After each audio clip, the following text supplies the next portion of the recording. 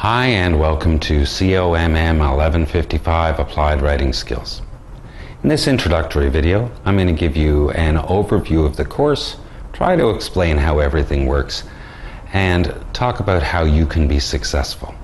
So what are applied writing skills anyway? Well, they're applied, which means they're practical. In this course, we're focusing on the writing skills that you need to be successful as a student and to be successful in the world of work. If you have challenges with writing, there is no miracle cure. It's a skill, so it takes practice.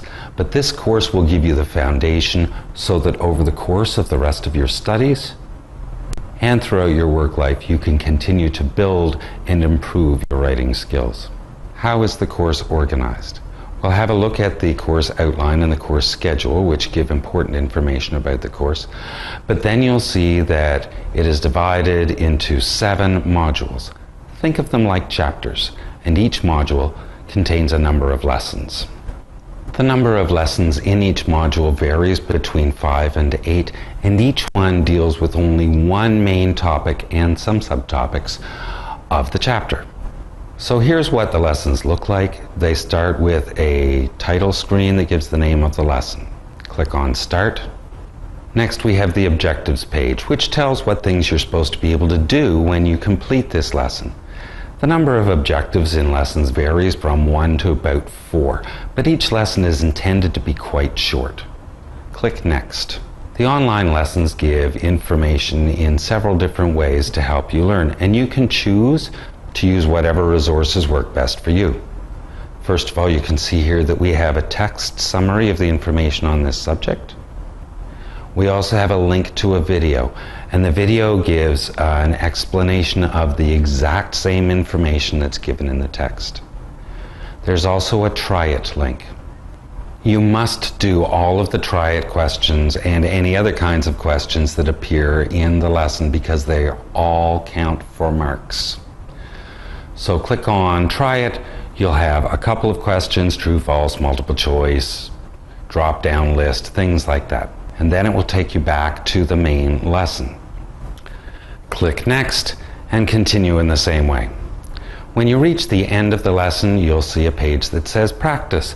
Again, when you click Next, it will take you to a couple of practice questions, usually 3. When you get to the end of the lesson, it'll give you your score.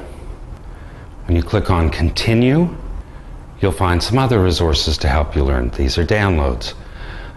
There's a study guide, and what this is a text document that you could open in any word processor and use as a guide to taking your own notes. So it'll suggest some things that are important that you might want to find out about and make notes. There is a print version of the lesson. So you can download this, it's a PDF file, and print it off. It is a no more than 1-page summary of the contents of the lesson. And some people learn better by reading on paper.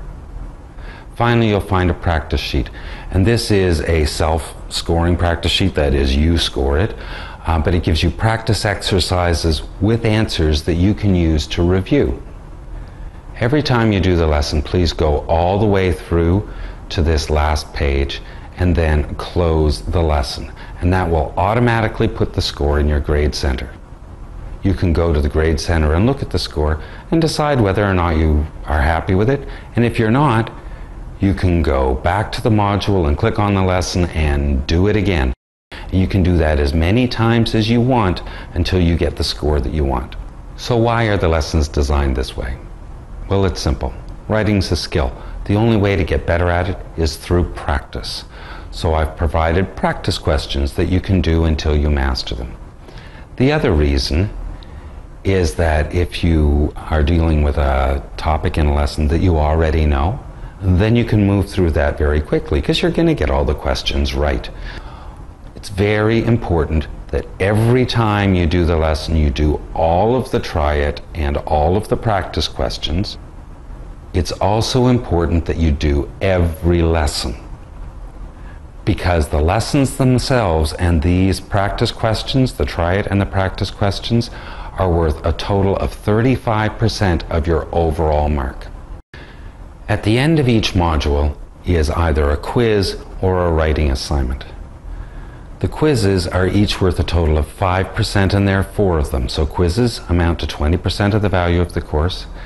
The writing assignments are worth 10% each, and there are 3 of them, so that's 30%.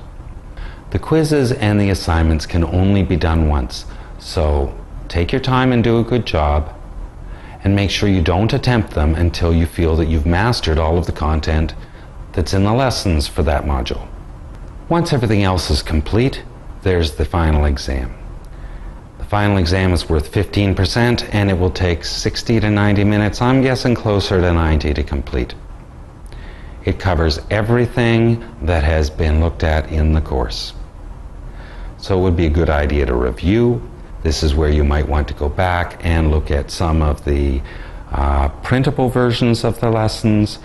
This is where you might want to go back and look at your study guides or at the practice sheets that you've done. So you can see that this course is not intended to trick you in any way, and we want you to succeed. You can do the lessons as many times as you want to until you get the score that you want and you feel that you have mastered the content. Do the practice exercises with friends, or go over the study guide or the printable version. Go ahead and talk about it, discuss it. That's a great way to learn. We want to help you prepare for the quizzes and the writing assignments and the final exam so that you'll be prepared for further study and for your career.